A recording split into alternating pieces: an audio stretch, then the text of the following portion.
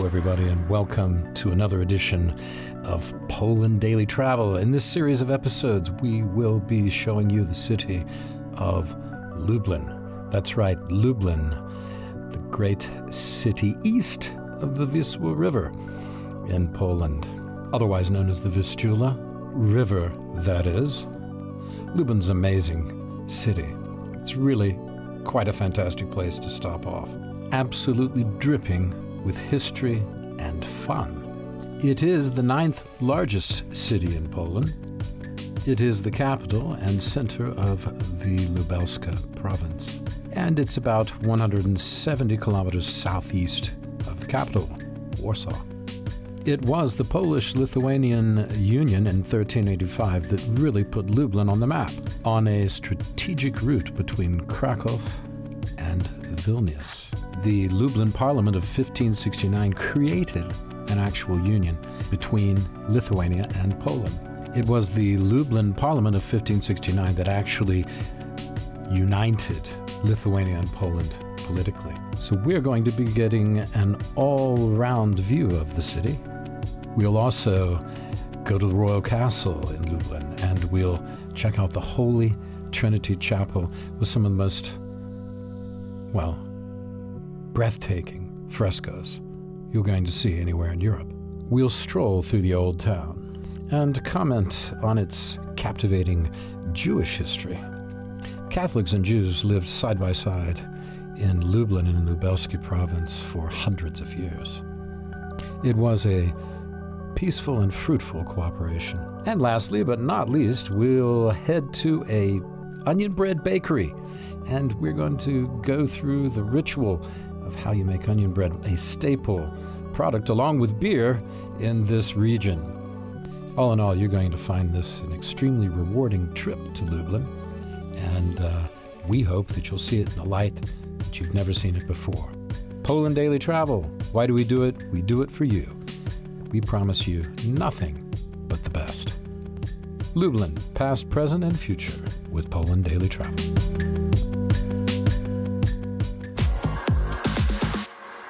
We're standing in front of the Krakow Gate, right? Krakow Gate. What's it called? Krakowski what? Brama Krakowska. Brama Krakowska. And I guess it's named for Krakow. From Krakow, from our capital city. So you would come through this gate into the old city and go out the other gate to go to Vilna. Yes. Is that right? Yes, you're great. Because you said that before. I just guessed. You did it. Is that true? I don't know. I guess I got a medieval mind. At least that's what my friends tell me. Yeah, nothing I can do about it, I guess. Krakowska Brama, named many years ago as Higher Gate, because Grodzka is down. Oh, right. Higher, so this is the higher gate. The higher gate. Yeah, that makes sense. The other one's lower down. Makes sense. These people, they're logical. I'm beginning to understand. Yes, I can understand. And it's from 14th century. It's the 14th century. The Gothic, you see?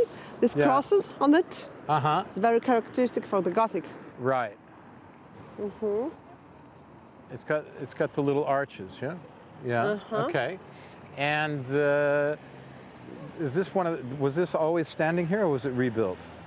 Always standing here. It never got destroyed. Never. Some of the old town got destroyed. That didn't get destroyed, right?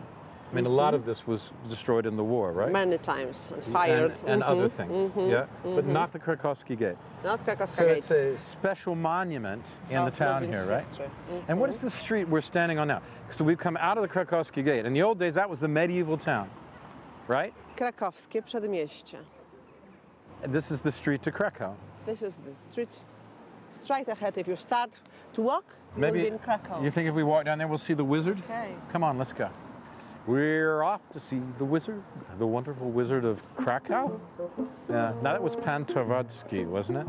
That guy's name? What's the name? Pan Twardzki or something? Wasn't he the alchemist? Pan Twardowski. Twardowski. That's the guy. He's a famous guy in Krakow.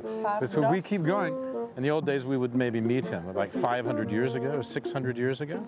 He was an alchemist, right? Yes, he was. Look, 450 years of the Union Again. of Lubelski and the rest. So this is Krakowski Street. And we're going all the way. This will take us to the university, right? Yes. It's like 2 kilometers from here. Fantastic. It's 2 kilometers along the street, right? Fantastic. Nice town, Lublin. Provincial, calm. and I like it. Yeah, it's a beautiful place to spend some time. Well, there you are. Right, so Bogner, we're here in the main square, in the old town in Lublin, right? And I think it's Poland Daily Travel, isn't it? It's Poland Daily Travel, right? Yeah, okay. What's this? This is the gate, Trinity Gate. Yeah? We have not time back, but we can walk upstairs to see the view. Oh, we did the view on the tower. Do we have to Okay, climb you don't another need to. tower today? I think that you like I bet to I walk do. by steps. And I bet the view is very good from there. Maybe we should go. Maybe Okay. maybe we'll do it. Maybe we'll do Tomorrow. it. Or we have a helicopter. Okay. Yeah, if we could get a helicopter. But anyway, this is the center of the old town. I see these pictures we have here. Are these Jewish families? Yes, Jewish families. Yeah. Oh, and there's a Jewish restaurant, isn't there? Jewish restaurant, yes. These pictures must remember us that in this city were a lot of Jewish families. Right, and so these pictures just remind us of some of these elegant people, Jewish people who lived here at that time. Yeah, say before World War II, and for many hundreds of years before that, right? Because weren't they invited? Jewish people were invited by Kazimierz the Great to be tradesmen, and because they had skills, right? Yes, and they had a Christians civilized. hadn't that skills. Right, They and- didn't like to sell anything. Right, and to make the shoes and the clothes and things like that. So they were good at these trades, and also they added a civilizing influence because of their learning. So there was a double victory. They that worked Kazimierz together saw as it. good neighbors Yeah. for the centuries. For centuries. So they're 400, 500 years. Okay, right. So, well, this is just a perfect place to see the old town. And, there's a lot of things I notice also culturally. Lublin is known for having a lot of festivals and a lot of performances because there's so many students. What, 40,000 students? 40,000 students. Or Or going even, here? even more. Even more. And they're all arriving like next week, right? Isn't that true? They are coming now to Lublin. Yeah. And Lublin is waking up. Yeah, it'll be waking up. So another month from now, it'll be absolutely crazy. Yeah. So they're having they had some blues thing coming up. Yeah. Some blues festival. Chatka Blues, the 10th festival. Okay. That looks interesting. There you go, the Blues Festival. And there's a performance of a play called Cowboys. Cowboy, yeah. I have no idea what that'll be, but that is at the Theater Osterva. Osterva. Osterva, do you know it? Theater Osterva. And then here's the Saxon Gardens. Where are those? In the middle of the town? Close to the Catholic University of Lublin. Near the Catholic University, okay. And they're having piano recitals there. There's one today, actually. There's one today. Evening, Yeah, in the evening.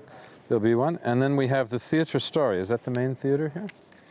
It's the oldest theater in Lublin. It's the oldest theater in Lublin. And let's see what kind of stuff they've got coming up.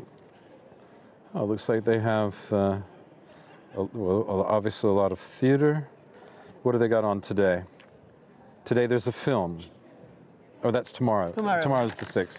The concert's tomorrow, too. Today's the 5th. There's nothing. Today they rest. Yeah, they're resting today, so we can't go. Fighting for culture. Yeah, cultural, also cultural fights. Majka Urbaniak's giving a concert. She's a singer. Yeah. Karolak Piano Trio. Karolak Piano Trio, that's jazz. So they're doing music and they're doing theater. So there you are. That's good. Now, I can't throw it. That would be littering. If we were in the studio, I would just throw this stuff and we would continue on our way. Sound man, how you doing over there? Yeah, we got thumbs up from the sound man, so everything's good. Can you hear us? Okay, we're going to go this way. What is this? This is Dominican's church. That's nice, too. Oh, this lion. I love lions. Aren't they amazing? Yeah, this amazing sculpture. This is the animal. Dominican church? The Dominican church. Good. And they came to Lublin in the 13th century. We were talking about them before. They were the early settlers of Lublin, right? Yeah. And And they built their church on a hill. as they like to do, right? Yes. Dominicans often doing this, aren't they? And we are Our monasteries in Złota Street, means Golden Street. So there would have been a lot of trade going on here in the old days, the jewelers and the goldsmiths and all of these things. Hello, dzień dobry. Hello.